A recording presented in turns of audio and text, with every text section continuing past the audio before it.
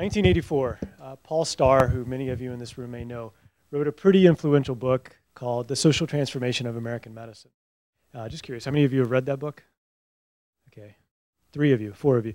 Read this book, because the first sentence of this book is actually, it sets the stage for everything that we're going to talk about today, and it's as follows. The dream of reason did not take power into account. Think about that for healthcare. The dream of reason did not take power into account. It's reasonable to expect that we would have a patient-centered healthcare system. It's reasonable to expect that we could develop products and tools that were built around the patient instead of maximizing revenue. But what we have is a morass of competing interests in healthcare, where oftentimes what's good for one person isn't good for the patient. Behind me, you may recall from your 8th grade Greek mythology, Sisyphus. And as Kerri and I have learned in studying Sisyphus greatly in preparation for this talk, this is actually a pretty morbid story that we won't bore you with, but I will say that you can recall the basic principle of Sisyphus, which is that he was working on getting this big boulder up to the top of a mountain. And then every time he would get close to the top, it would roll back down. And every day he'd have to start the process over and over and over and over again. Think about change in healthcare. Think about what we're up against. Think about what we see and experience every day as providers and as patients. And think about Sisyphus. This is why we need to flatten the healthcare hierarchy.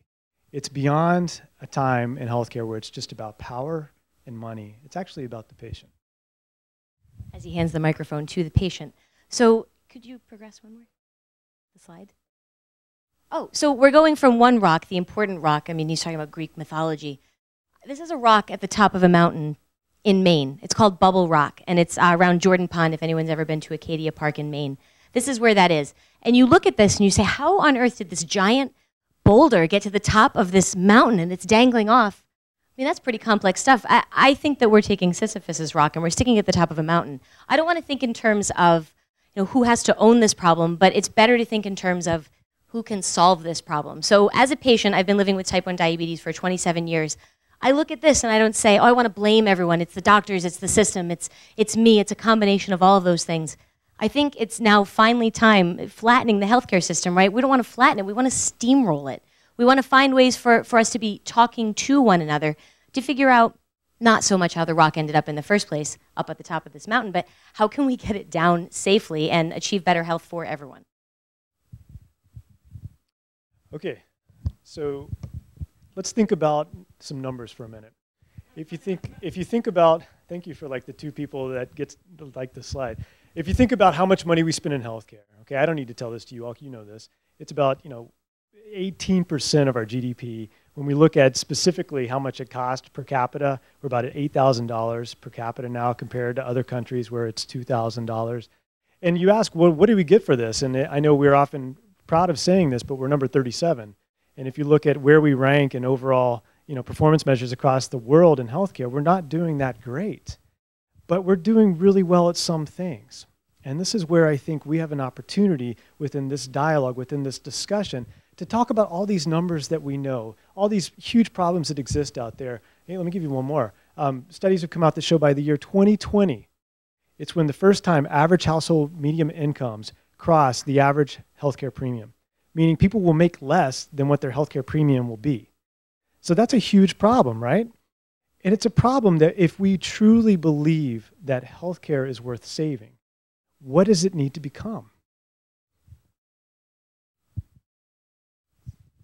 Different numbers. So patients generally don't think in terms of, these are the statistics of how many people are using what healthcare system and how much it costs us globally or as a country. As patients, we're dealing with the minutia of different numbers. This is a photo of just a couple different blood glucose results that I've gotten on my meter. And for anyone who might be a healthcare professional in this room who's judging these numbers, stop doing it right now. This isn't for that, okay? So I was 300 because I was. We're just going to let that part go. But thank you. But it's more in terms of these little numbers, the minutia of it matters to us. So whether it's the glucose result that we're looking at, some people think, healthcare providers might be looking at this saying, glad that you tested. It's important that you know these numbers, but I don't think that they realize that we're acting on these numbers, even if that action is inaction. By looking at the number in the bottom corner, 78, any given moment of the day, that could be a number that I need to treat. That could be a number that I need to correct with insulin, not correct with insulin, watch to make sure I'm not going too low. These are numbers that they're not just little results on a meter. These are things that really matter to us. And then looking at a bigger scale, the numbers that also matter to us as patients are things like how many minutes are we actually waiting for our doctor in the waiting room before we're seen? How many days, weeks, months does it take to get the appointment that we've called in a timely, compliant, in finger quotes, fashion? How many months are we waiting to actually get the follow-up appointment? So the numbers that matter to us are the ones that actually have context. I can't look at $8 billion or even hear the word $8 billion. If I looked at $8 billion, that would be a whole different story. But if I'm trying to conceptualize $8 billion, that doesn't mean anything to me. But when somebody says to me that their blood sugar is 329, that means something. That number resonates. I can't think in these huge terms. It has to actually matter to us for us to start to make changes. So let's make changes. How many of you are familiar with the concept of a desire line? Okay, oh good, Nick is. Thank you, Nick. This is an example of a desire line. So in healthcare, well, let me tell you what a desire line is first. So let me give you an example from Sweden. In Sweden, one of the things that they do is actually pretty interesting, is when it snows, they don't clear the paths and they watch where people walk. And then they compare where people walk when the snow melts to where they walked when there was snow on the ground, and they see where did people actually go? What path did they choose to walk to get to where they were going? You build the sidewalk, and you see my connection already, or the system to the place that people are going. You don't build it to where you think they're going to go.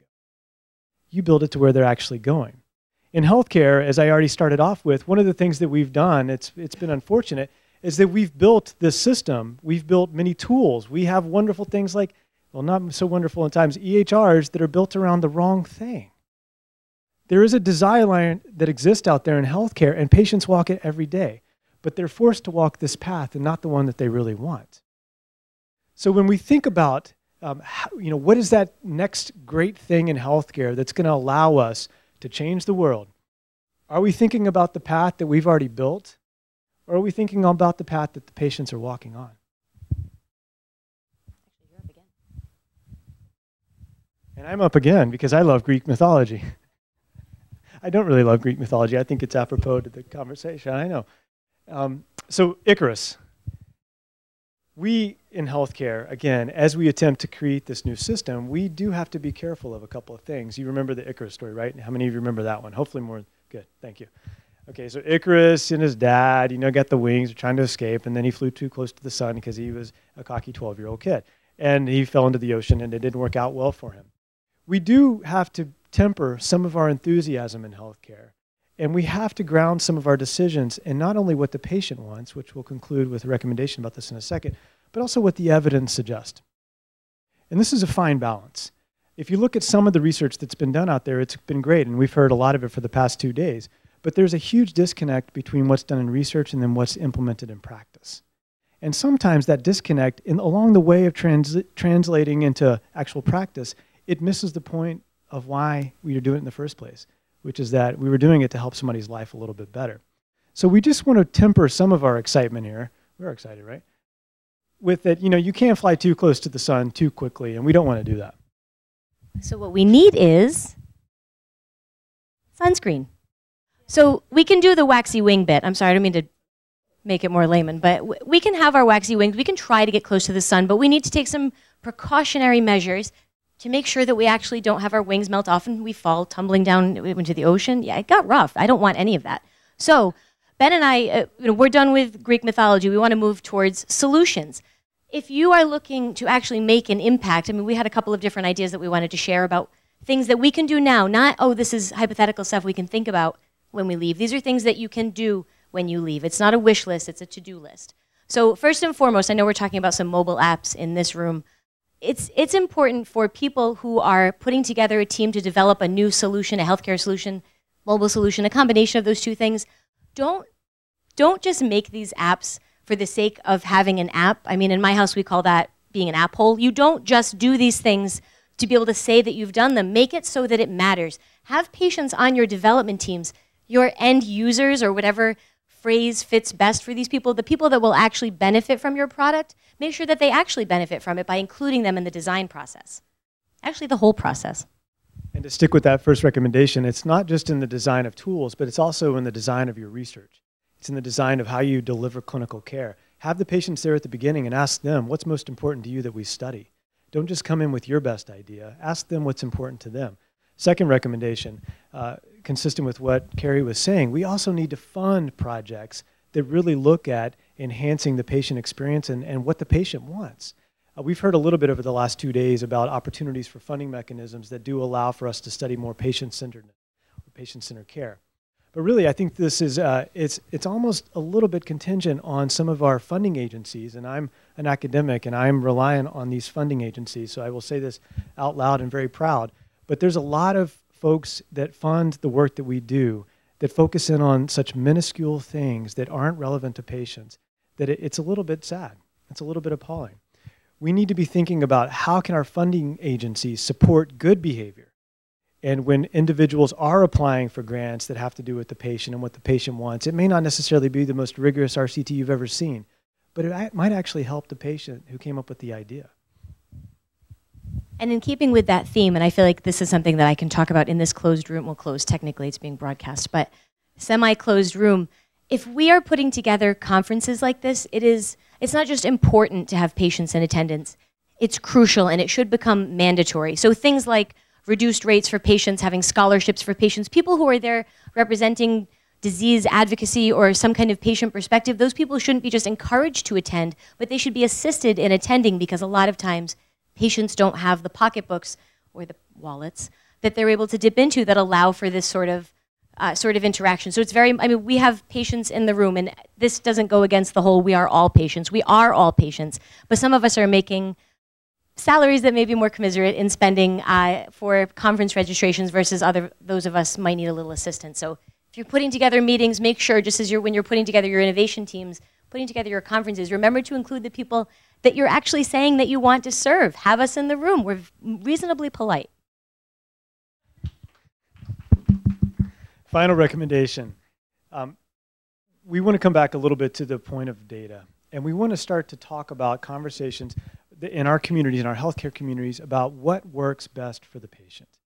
So whether it's comparing head-to-head applications that have to do with diabetes on your phone, whether it's looking at practices that might be a little bit more patient-friendly. Again, I go back, Kerri and I talked about this quite a bit, that, I'm a researcher. And so when I look at data, I use data as a way to inform process. And I have no problems comparing practice A to practice B on certain outcomes and getting them to learn from each other and push each other to be better.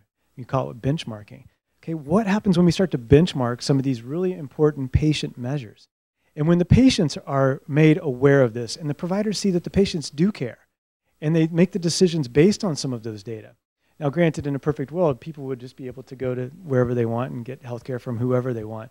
But we know that we don't have a perfect healthcare system. So we have a little bit of work to do there. But the point is that we can use evidence and patients can see that evidence to inform what they choose to do. Let's vote for patient-centeredness. Let's vote with our research and see what actually does help the patient and what they want, not just what may give you a better outcome. That was so nice, Ben. I actually think we might have hit the close. What? That's the close, right? So these are things that you can do today, right now. These are things that you can do as a patient. If you're sitting in the doctor's office, allow yourself to ask the questions, empower yourself to be the one that challenges or demands better information. Even if you can't pick a different provider, make sure that the provider that you're with actually provides something to you. So these are things that you can do when you leave. And if you don't do them, ask yourselves, why? Why isn't this important to you? Because at the end of the day, we are all patients. So don't think that you're absolved of not having to deal with some of these issues. So thank you very much, and I'm not sure if we have questions or...